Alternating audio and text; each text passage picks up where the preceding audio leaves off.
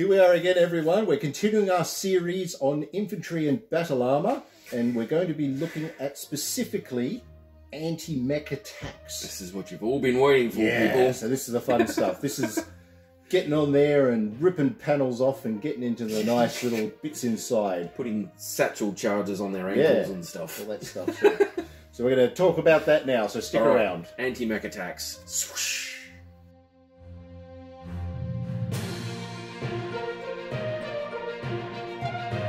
So, battle armor and conventional infantry can perform two types of anti-mech attacks. The first one is leg attacks. Leg attacks. And the second one, which is a lot more dangerous. A lot more dangerous. But technically more rewarding if very you can pull effective it off. if you can do it properly. Is a swarm attack. Yes. Right? But we'll start with the leg attacks first, because they're probably more likely to happen, I think. So some general rules. You can get a specifically trained anti-mech infantry. Yes. Infantry has an anti-mech attack skill. Conventional infantry that doesn't have anti-mech training is an 8, and that's your base target number.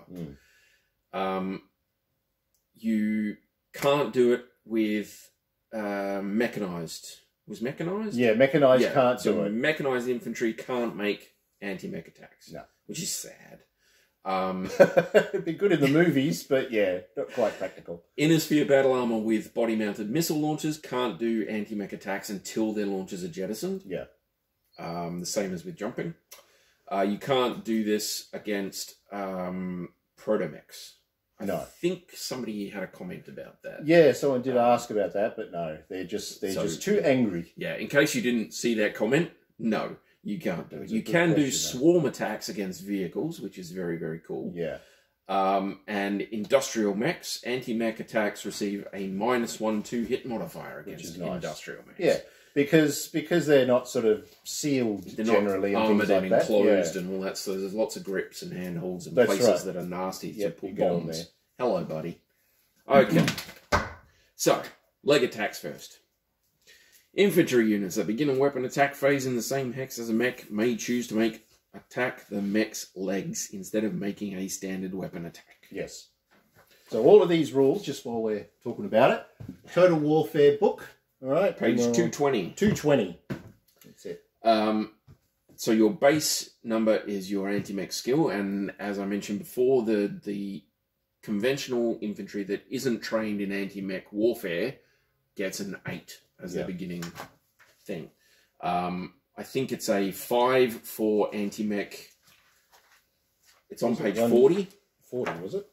Yep. So it's a 5 for foot platoons with anti-mech training, a 6 for jump or motorized platoons with anti-mech training, and battle armor infantry get an automatic 5 if you're in a sphere. Clan get a 4 on average because they're thing, but the 5 is the standard that you're paying for with your BV. Yeah. Right? Okay, so call it a 5. You can adjust that however you like. And C-bills. And you spend C-bills to do the extra training for those people who are into that sort of thing. Unbalanced sort of thing, the completely unbalanced thing, which we've discussed before. Oh, dear. That threw me for a loop. So you've got base to hit number is that. You modify the infantry base to hit number for target movement and terrain, and also if they're prone or immobile.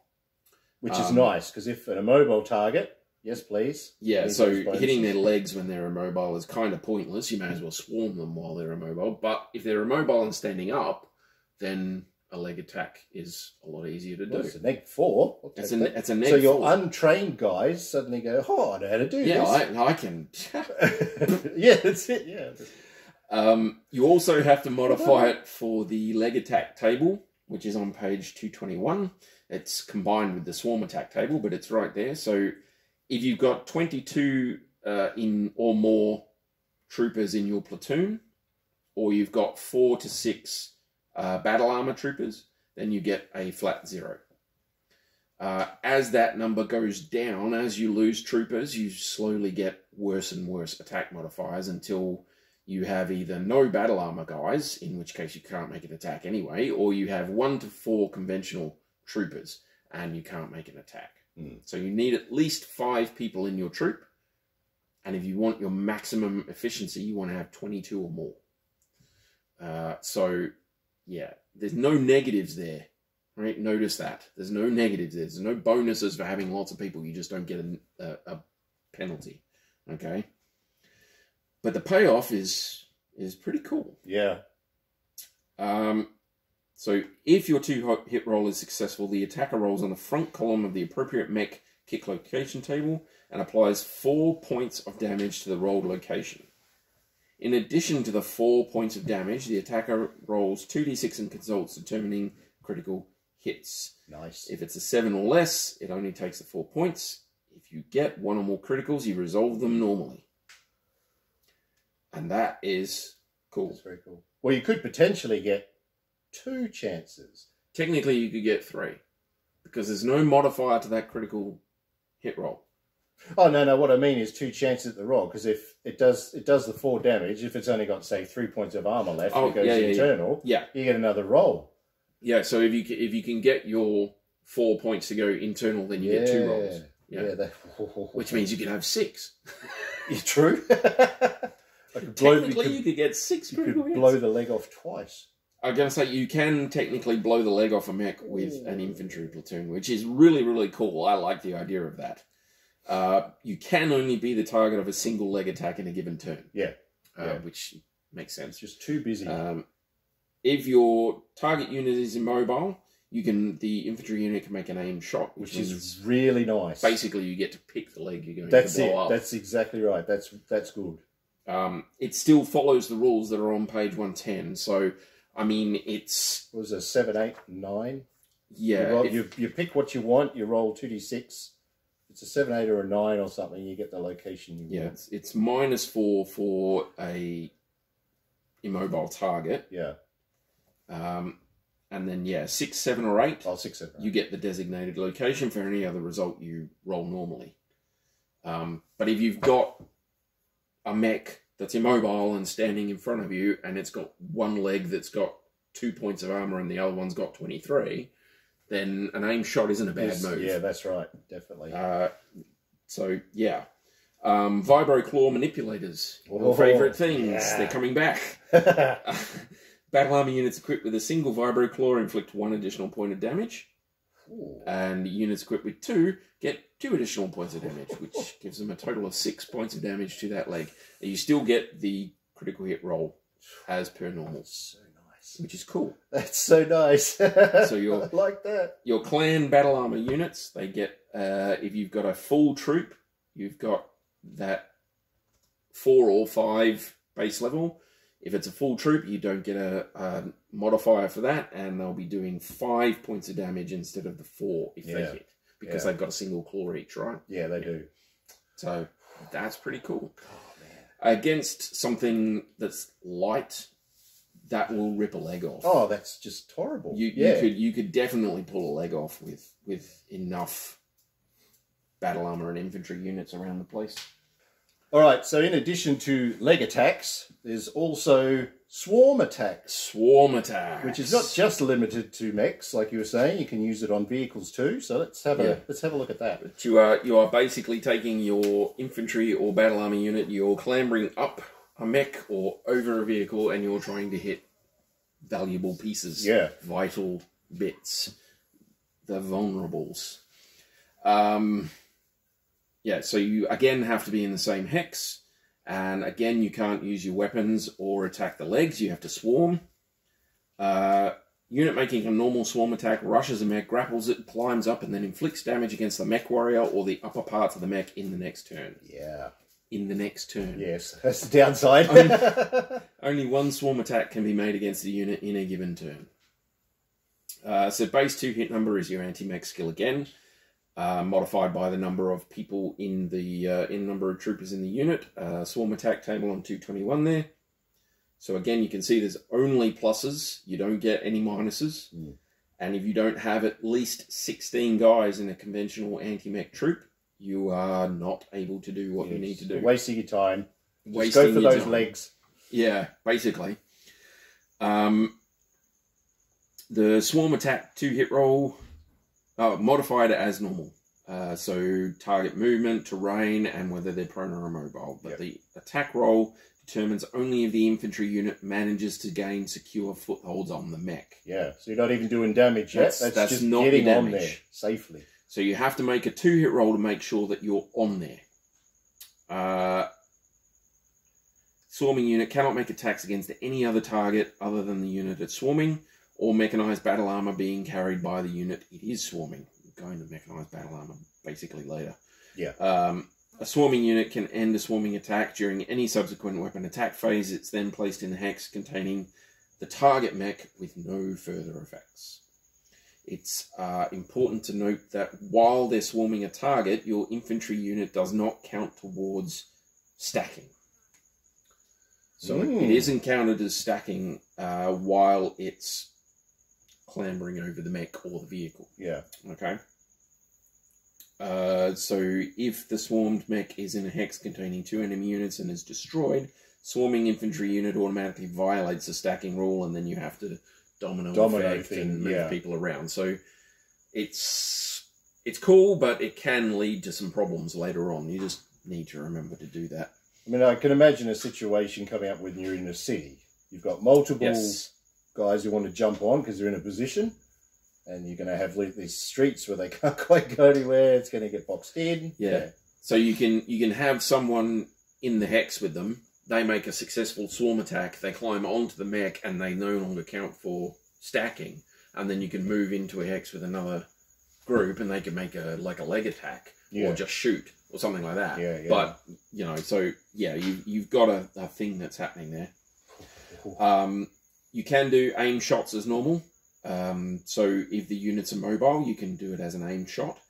And battle armor with magnetic claw manipulators get a -1 modifier to any swarm attack. Yeah. 2-hit roll. Yeah, really handy. That is magnetic claw manipulators, not vibro claw manipulators. Yes.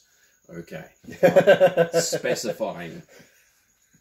Aerospace units and VTOLs can't be swarmed unless they land.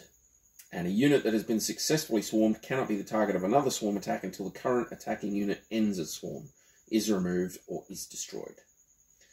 The target unit is carrying friendly battle armor, which is mechanized battle armor. The carrying unit can still be the target of a swarm attack, but the attacking player must apply additional 2-hit modifiers based on the number of surviving troopers attacking versus the number of surviving troopers mounted. So probably go into that. Well, I may as well do it now. But you can see the swarm attack modifiers table on 221 there as well. So conventional troopers, you have to have a certain number of dudes to get pluses or minuses. Battle armor troopers, and then battle armor troopers in the friendly mechanized. So what you've got is your elementals are the basic mechanized battle armor. So they're on an Omni-Mech. Yes. You swarm that Omni-Mech, they can then try and fight you off. Yeah, that's what that table really is. Handy. Yeah, that's what that table is trying to give you.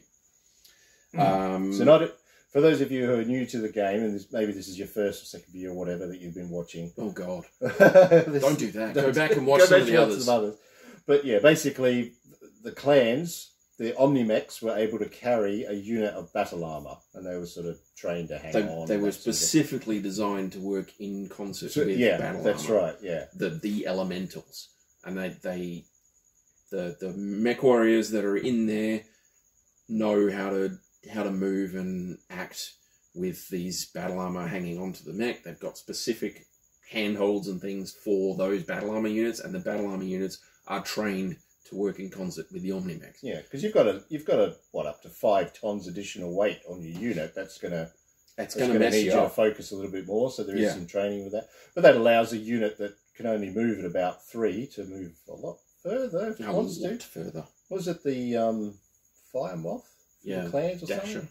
Yeah, out whatever to it is. like 15, 20. Oh, 20 with masks, I think it had as well. Yeah, it's like 15 or so normally. It's insanely fast. It goes, and boop, drops these guys and you could get that battle armor into anywhere, basically, very, very, very quickly. Very quickly. You want to avoid all those ambush positions in the city, just run right through it. Or you want to get your guys into an ambush position in the city. True. Zoop. True. Yeah. And drop them off at the building and then zoop. There's a lot with mechanised. We are going to do a separate video with that, but just for this example, Tarron's sort of mentioning what's going on there. Because there's a lot of extra bits and pieces around swarm attacks. So that's one of the things that you have to remember is if you are carrying, if the unit you're swarming is carrying friendly battle armor, you have to like fight against them to do it. Vehicles you get a -2 automatically because they're just a lot easier to climb on. Yeah, they are, yeah. So you get an automatic -2.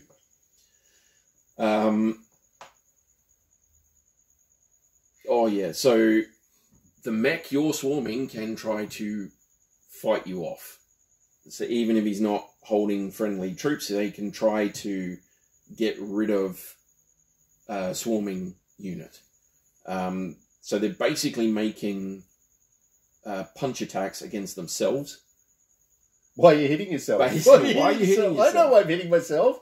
There's battle armor on me. So, during physical attack, rather than making a physical attack against somebody else, you make up to 2 piloting skill rolls, 1 for each arm, adding a +4 modifier, as well as any modifiers for damage, construction, normally applied to a punching attack. Okay, so you're basically punching yourself. Cannot make an attempt with any arm that fired a weapon, which is the same thing as normal. Or with an arm that mounts any physical attack weapon. So your hatchet man can't use the arm that has the hatchet in it. Yeah. Okay. Although a retractable blade would be handy for that. Retractable blade. Yes. Very nice. Again, I just keep... Yeah. Battle armor skewer. Oh dear. A mech that attempts to remove a swarming unit in this way may not make any other physical attack during the same turn. You can't attempt to remove swarming infantry while you're doing a death from above. Is everybody clear? Okay. I don't know if it is. It's...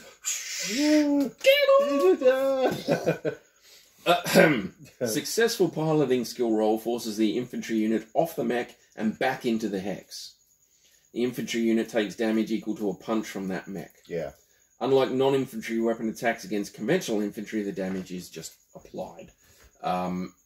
It takes the full punch damage from that mech. But if you're unsuccessful, the mech hits itself. Yeah. So it takes punching damage from the appropriate arm rather than falling, and the infantry troops stay attached.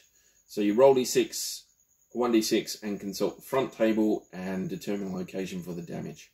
Oh.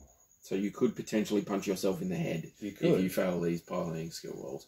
And if you're doing 2 of them, you could potentially punch yourself in the head twice. Now, I was thinking about like the mechs that have that triple strength Myanmar to do double damage on physical attacks. So that'd be great if you hit to knock them off. You could really do some damage, but if you miss, you just beat the crap out of yourself. Just so bad. And it's worth noting that if you declare that you're going to try and do it twice, so you have to declare before you do the roll that you are going to do this or just this. Yeah. Right? And if you do both, then you have to resolve both. Even if the first one wipes them off. Right? So you could still potentially hit yourself, which is nasty. But look, there's another great example of why you should put some points into piloting skill. It's always, I don't know, everyone's like, well, I understand gunnery. Gunnery is important, but piloting is also really important too. There's a lot of stuff you use your piloting for, not just staying upright. What about quad mechs? So I don't think they can do, because they can't punch. But I don't think, because they won't be able to kick either. I don't think they can actually remove. No. I don't think they can. It doesn't mention it there. They'd have to try something else. Yeah. Right, yeah, so the falling and dropping prone and all that sort of thing. So you've got during the movement phase, the following turn, the infantry that have not been knocked off travel with the mech. Jump-capable mechs may attempt to shake off their attackers during the movement phase. The mech jumps. A controlling player makes a piloting skill roll with a +4 modifier upon landing, in addition to any other piloting skill rolls required by the jump, obviously. And on a successful roll, the infantry unit falls off into the hex in which it landed. Cannot move or shoot and take 3d6 points of damage for being basically slammed down into the ground. Yeah. The damage is applied to the infantry unit as if from an infantry attack. If you fail that roll, it doesn't really matter. They just stay on. But that is, for jumping mechs, that is actually a really good way to get rid of them. It's a +4, but if you've got a decent piloting skill, that's not a terribly difficult thing to make. And it's not going to damage you if you fail. And the quads, because they get the -2 inherent bonus for piloting, because they're quads, assuming they haven't taken any damage. So if you've got one with jump jets, that's basically your only one of your few ways to do it. Yeah, it would be efficient though, I reckon. That'd be so good. You can technically drop your mechs prone. This is a thing that you are allowed to do as one of the optional rules. You're allowed to deliberately prone your mech so that it's lower and doesn't get damage and all that sort of stuff. But if you fall over, the swarming infantry falls off into that hex, cannot move, and takes 1 hit consisting of 2d6 points of damage. You can drop prone with more force than going prone standard move to shake off your assailant, but doing so requires a successful piloting skill roll. If the roll fails, the mech goes prone but doesn't dislodge the infantry. If it succeeds, they fall off and take damage as though they fell. Mech that drops prone takes damage as from an accidental fall as well, and the controlling player must make an additional piloting skill roll to avoid piloting damage. So you're not just going prone, you're slamming yourself down on the ground deliberately. Yeah, because you've got to shake them off. Yeah. You're trying to shake the infantry off. If you can, technically, if you can shake them off into prohibited terrain, they're instantly destroyed. That's right. Yeah, so your water's always a favourite. So water is a good one. If a swarmed mech enters depth 2 or deeper water or goes prone in depth 1, the infantry unit is just destroyed. Unless they have UMU movement, obviously. And fire hexes as well. Yes. Yes. I don't think they're mentioned in here, but yeah, that is a thing that happens. Fire's not in the main Total Warfare. I think that's in tactical operations. So, battle armor units equipped with magnetic claws add a +1 modifier to the target unit's piloting skill roll for attempting to remove the battle armor. So, the one that you do with your arms, the falling prone one, and the jump one will all be at +1 if you try it on stuff with magnetic claws. So, if you're building anti-mech stuff, magnetic claws are good. Yeah. They're really good. Yeah. If an aerospace unit that's being swarmed takes off, it automatically shakes off swarming infantry units. Infantry unit is placed in the first hex where they left the ground and takes a hit consisting of 4d6 damage.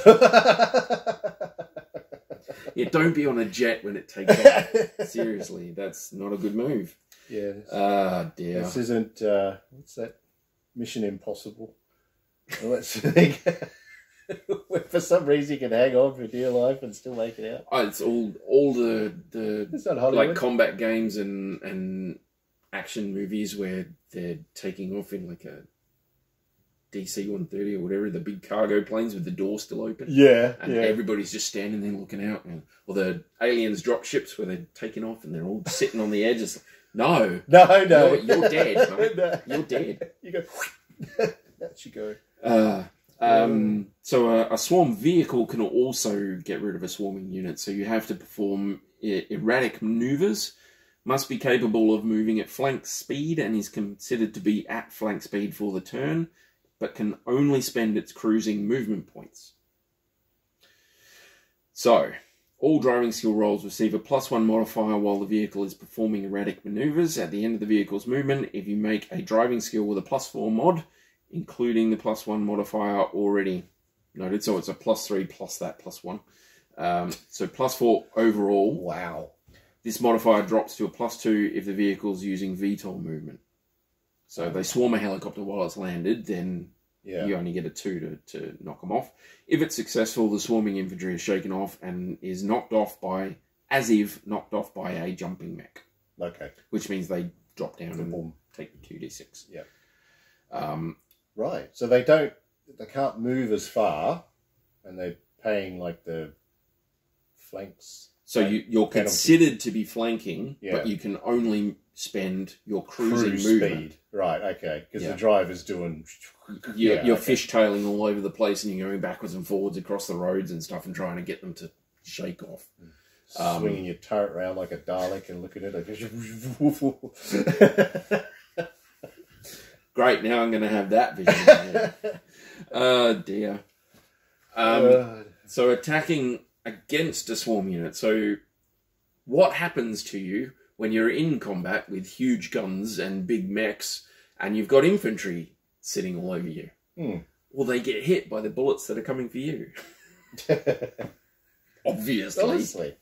Take that. Oh, dear. So you can hit the infantry that are swarming a mech or a vehicle or whatever. So when a swarm mech takes a hit in any torso location, or a vehicle takes one in any location, you roll a d6. On a 1 to 4, the infantry unit doesn't take damage, and the total value of the weapon damage is applied directly to the carrying unit's location. A result of 5 to 6 means the swarming infantry unit is hit. The battle armor, a randomly chosen trooper takes maximum damage before the entire swarmed unit takes damage. Any damage left after the trooper is destroyed is applied to the location hit. For conventional infantry, you just mark the damage off as though it came from another infantry unit. See, another good reason to have machine guns. Yeah. You just spray your mate. Who cares? I'm a light mech. I care a lot. It hurts. These are all of the bad things that can happen to you while you're swarming. Yeah. Shall we talk about the good things? The good things. Happen? Yeah. Definitely. So this is how you actually damage people with this.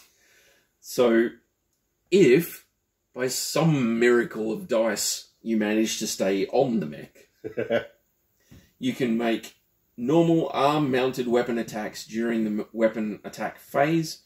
Only weapons mounted in arms of battle armor units can be used in swarm attacks. So all attacks automatically hit. You roll 2d6 and consult the appropriate swarm hit location table.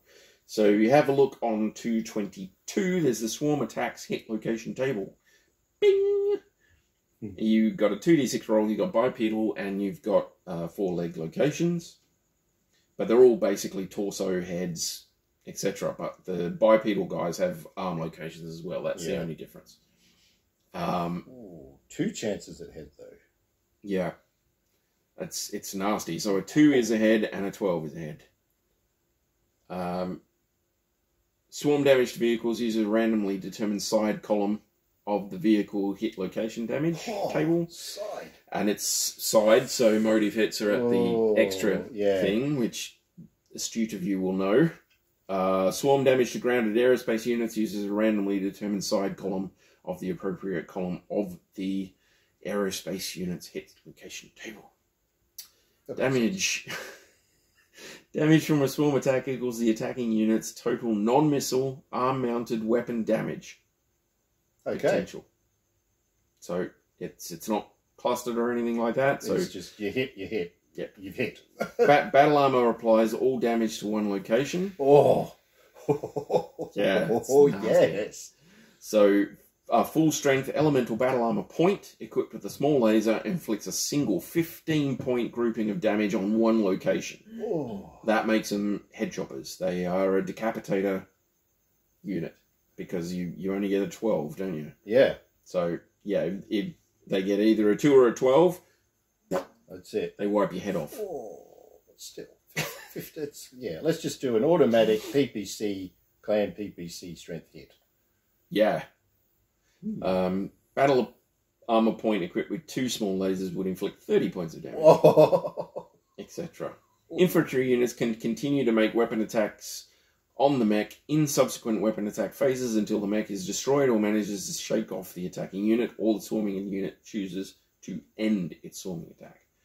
So you've got your physical attack phase where you can try and punch them off. You've got your movement phase where you can either throw yourself on the ground or try jumping. But if neither of those works, then in the weapon attack phase, they're still hitting you. And it's an automatic hit. So, yeah, it's not good. Swarm attack may also result in 1 or more critical hits. In addition to determining normal damage, the player rolls once on determining critical hits, even if no internal structure took damage in the attack. Yeah. See, there you go. There you go. And if you get internal structure, then you get 2 chances. 2 chances. Vibro claws, your favourite. Yes. Gimme. 1 additional point of damage during the swarm attack for 1 vibro claw, and units containing 2 get 2 additional points of damage. So you get your whatever arm-mounted stuff plus those. So if you've got a laser and a vibro claw, you get the extra 1. That's pretty good. I don't know. It's hard because the magnetic claw manipulator helps you get on there. Helps you stay on there as well. Yeah. So I don't know. I would rather have that than forego the damage. If you're going anti-mech, always take a magnetic claw manipulator, I reckon. I think so. A magnetic claw in one hand and some sort of really cool weapon in the other arm, and just use that. Yeah. Because that's, but still, that's still really good. Conventional infantry applies standard damage 2-point value groupings and applies each to a location by rolling on a swarm attack. Conventional infantry do not roll on determining critical hits unless their attack damages internal structure. So that whole thing with arm-mounted weapons and all that, that's all battle armor. Conventional infantry just does the standard damage. You don't get the cool extra critical hit roll, but you do your standard 2-point damage value groupings for your standard damage value. Yep. On that extra cool thing. So your 28 dudes are doing, what did we work it out? Was what, 15 or 16? Yeah. So you're clambering up this mech, you're pointing the machine gun at the cockpit and go, and that's just cool. Oh my gosh. I think, if I remember rightly, I think you pay like ×5 the CBIL cost to make a conventional infantry unit anti-mech trained. Yeah. But I tell you what, if you're in the right situation, you get them on there, that's a lot of damage. And you've got to get them off. They're just going to automatically do it. They still have standard weapons. They still have a weapon they can use against a mech. Even if they can't get into the same hex and try and swarm or do a leg attack or whatever, they've still got a rifle. They've still got a machine gun. They've still got whatever. So, they're not... That extra cost is not wasted. And if you know that you're going to be getting close to people... I mean, an anti-mech jump infantry platoon? Good Lord. Yeah. That's good what I'm Lord. talking about. Just, no. If you can give them some sort of, like, really cool weapon, I mean, if you give them a machine gun, wow. Machine gun seems to be a pretty good choice, doesn't it? I mean, if you're accepting the fact that you're going to be taking sort of conventional infantry and things like that, and you end up playing... Because, I don't know, I'm really seeing the value of them. You don't get to move as far or as fast. I mean, the rifles are the ones that give you 1 ground movement. The machine gun gives you 0 ground movement. For jump infantry, the machine gun still takes a point off your jump, but you still have the same number of guys in the platoon. So the people in the platoon doesn't drop.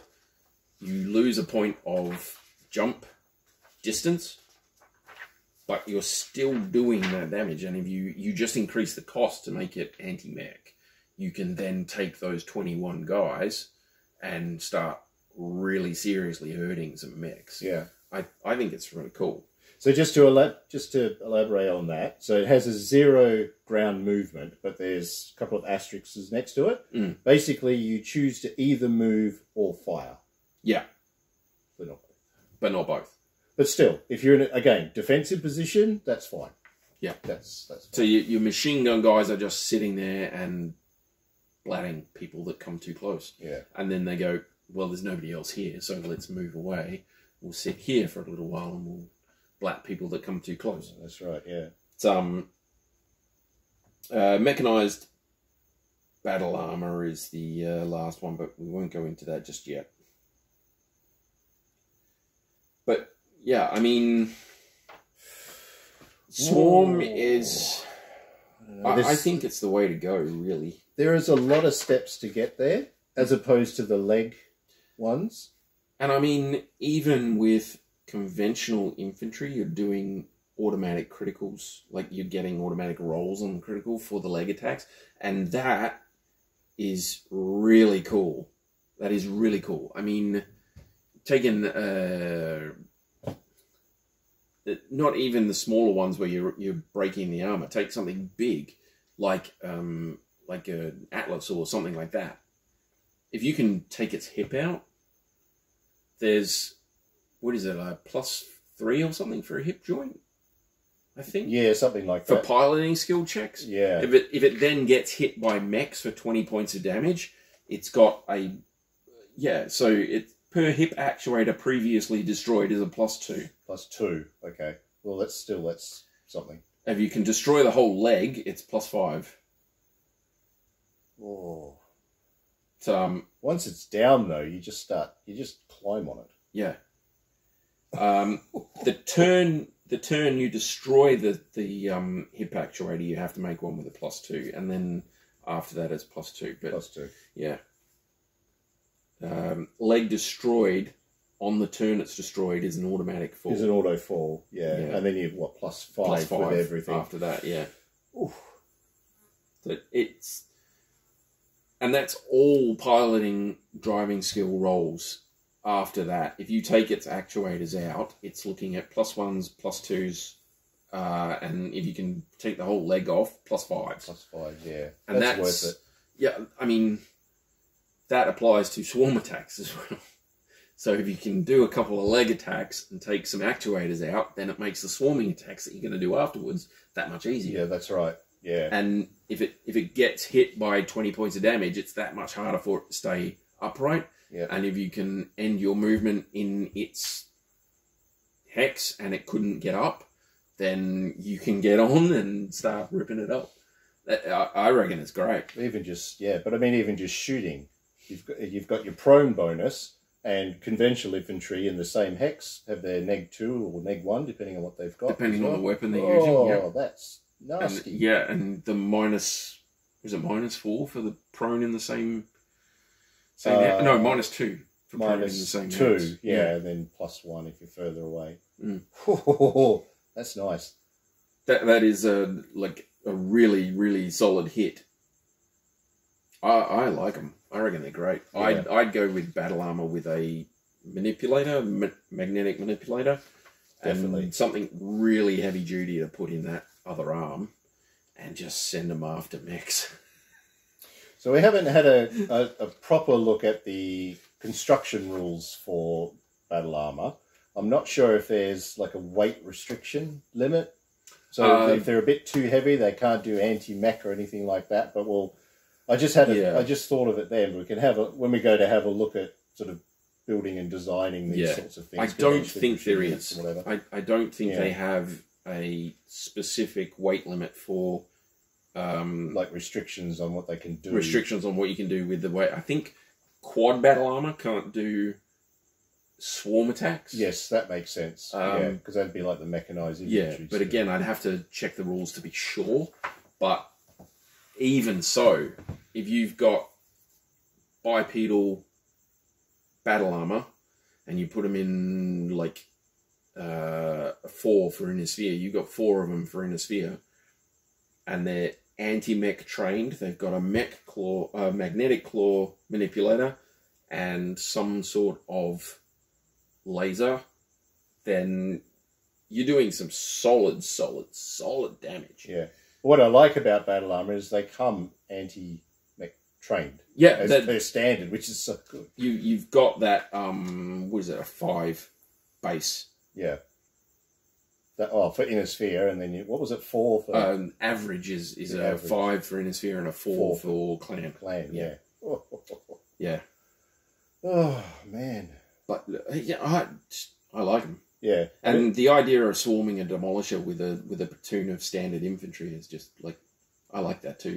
That sounds cool. Let's compare the BV we spent on our 2 units too.